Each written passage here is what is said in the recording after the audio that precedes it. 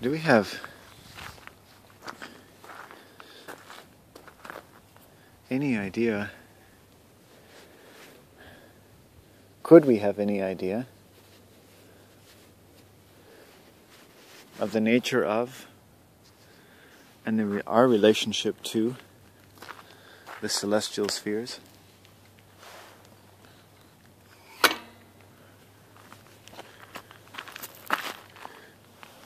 Do you follow my question on that?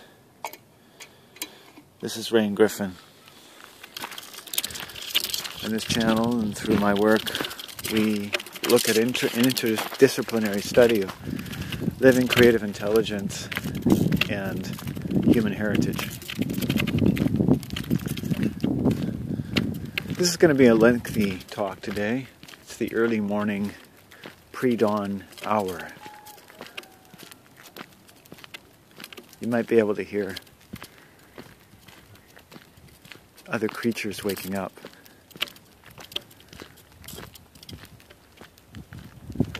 You can faintly maybe see the silhouette of some trees and some houses. It will get lighter, but I thought I wanted to have as little artificial light as possible to begin this talk. You may or may not. Oh, actually, I just realized I do have my light on. My camera flash, it just doesn't illuminate very much.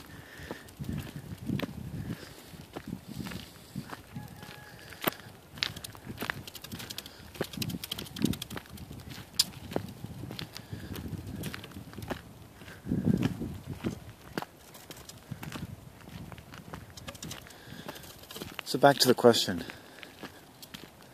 How could we know the nature or our relationship to the celestial spheres? And the implied premise of a living school, or our interdisciplinary study of living creative intelligence and human heritage, that of the cosmos of human experience, is that living a life that honors our heritage and the born organs of our body and their native capacity, when deprived of most of the conveniences of a modern cybernetic industrial society, to make direct contact and enjoy a functional correspondence with every corresponding organ of heaven and earth. The nature and purpose of any part of the creation can be as easy as 2 + 2. Easier than 2 + 2.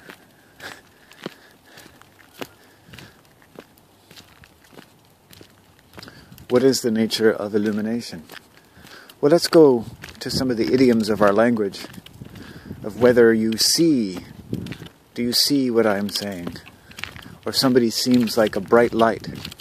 We say when someone passes away that a bright light faded from the world. But actually the opposite is true. When people pass away, we get a rush of their illumination, their brilliance. It is only that our minds are acculturated to be averse to, or to reserve itself from, the brilliance not of just of others, and we do sense it still, but also of the cosmic strata of that brilliance in our own brilliance. And the basis of all the infinitely familiar correspondence, mother to child, almighty feminine to almighty masculine, of every dimension of life. So again, man just makes this harder. Man has created death, a way of life that is totally disoriented to life, accelerating untimely disorientation to life, and then coming to find it almost euphoric to keep doing the same thing. Because bereft of respect for their native spirit and volition, children then seek the control conferred upon them by these self-immolating drugs and cults of a society in a perpetual bloody decline. So that, in a paragraph or two, traces some of the contours, some of the circumference of what we take to be the world and our place within it today. Man's is an ebullient radiance, that of an unbounded intelligence, coursing through the seasons, through our veins, through our words, admitted by the clouds and by our mouths alike. So I leave it to you to deduce the equation, the correspondence of our energies, and how we choose to apply them to more or less effect, to more or less restriction to that radiance, that fund of native cosmic bliss intelligence, with respect to the world around us. The seeds about their congress with the heavens and the earth, the seeds that would grow if given little information from the body and soul of man.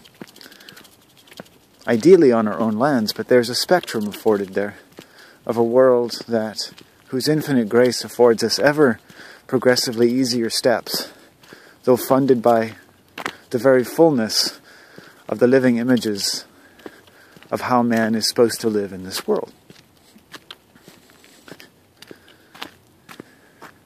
See, it's getting a little brighter.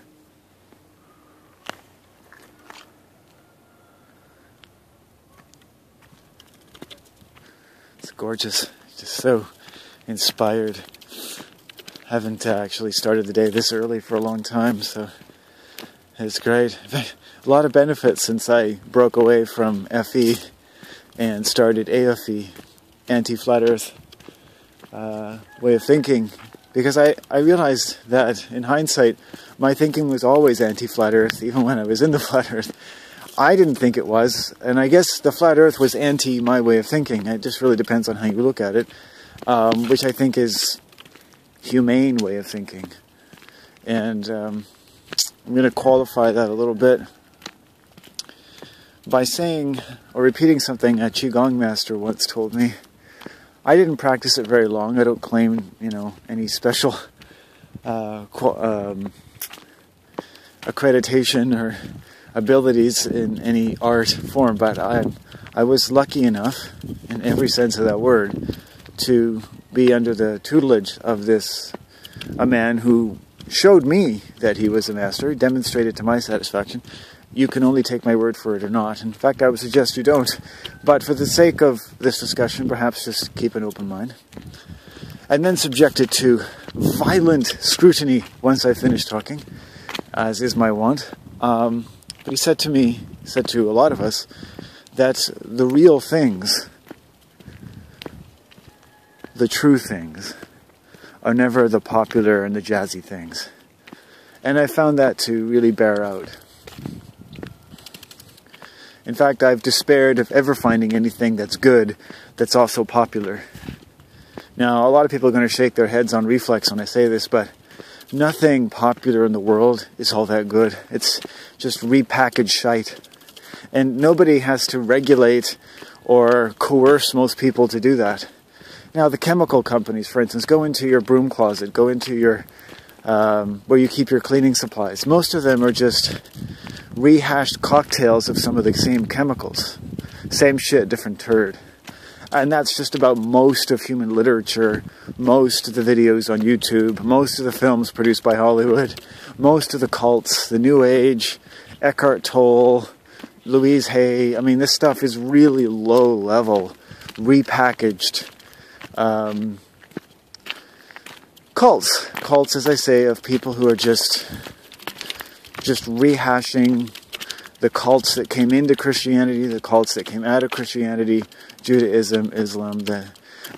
We have all these so-called major religions, but they're spawned themselves from thousands of cults of death and violence that have intermingled for tens of thousands of years.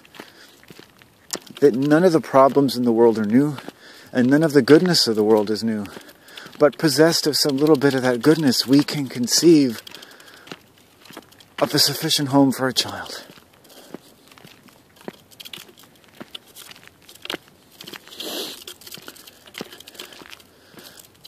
The Anastasia books by Vladimir Magray are never going to be Oprah's book of the month. Right? Now, let's look at this for a moment. Nothing popular is really all that substantial. It's true. In fact, in order to be popular, it can't be substantial. Because human beings are insatiable for things that are vapid. And things that only look substantial. It's not enough, except in a dehumanized society, to have some really wonderful proofs of a flat earth. I think of pea-brain. I think of insanity is sanity. Great. Take nothing away. Awesome. We're all of us, me included. I can't produce a global, if you'll excuse the term, address of everything relevant to human existence. These are standout, exceptional filmmakers and researchers. And so many others that, if you're watching this and you're familiar with the flat earth, you could probably rattle off a lot more than I could. And I make a video, I've got so much going on in my head. I can't always recite all the great FE researchers. And for every one that I mentioned, I'm sure there's 100 more, right? So,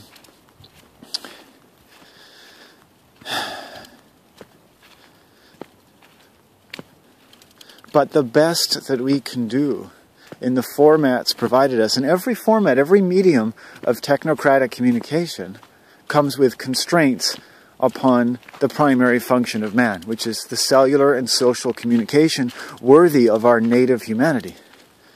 And that's a cost that's always being paid. It's a tax, if you will, as part of a system of taxation whose job at metaphysical and governmental levels is to tax man and nature as much as possible in order to extract as violently as possible as many resources from man and nature as possible. In order to do that, it's essential to have man need and want to do that himself. And to do that, you have to dehumanize man.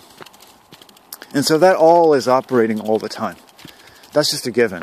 That's been that way for a long, long time. Longer than most of us could remember. And it's essential it gets passed down through our families. Through the people we trust the most. So the breaking of trust is one of the most violent things that have happened in human heritage. So,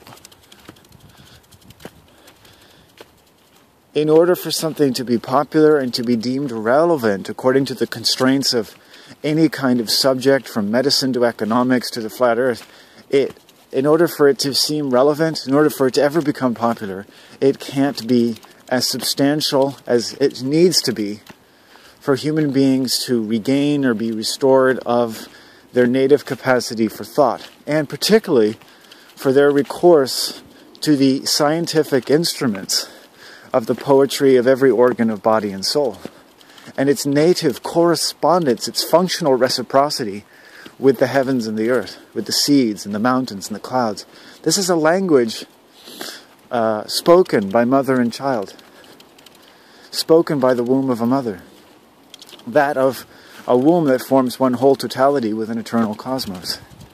And the images that come with that, the living images that remain to us,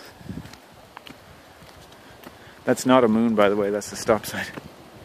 But how would you know? These images have been under attack. They've been corrupted. The changing of our sense of the flat or roundness of the earth is just one symptom of the corruption of the images of man, the brain of man, the blood of man, the family traditions of man, the humanity of man, the family of man, the customs of man.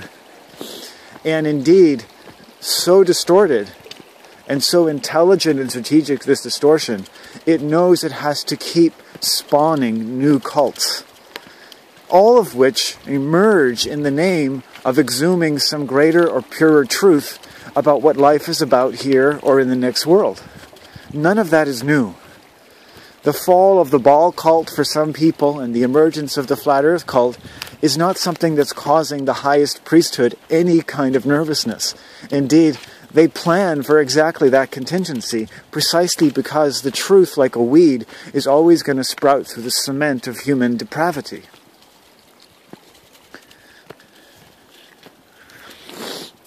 And as soon as that weed comes up, there's someone walking along, picking it out, maybe finding it's cannabis or some drug that can sell really well. Maybe it has some medicinal properties. And so it goes and goes and goes. Until we deal with the conditions and images that are sufficient to live without suffering, which is the only logical basis of anything even remotely sane or intelligent in the world, then we're just going to keep repackaging by our own agency, the same chemicals that have been depriving us of our humanity for so many thousands of years. Whether we call it a truth chemical, or a politically powerful chemical, or a religious conversion, or a salvation, whether you call it Christ or Mohammed, whether you call it the truth of the flat earth, whatever it may be. Oh, we see the skies opening up here.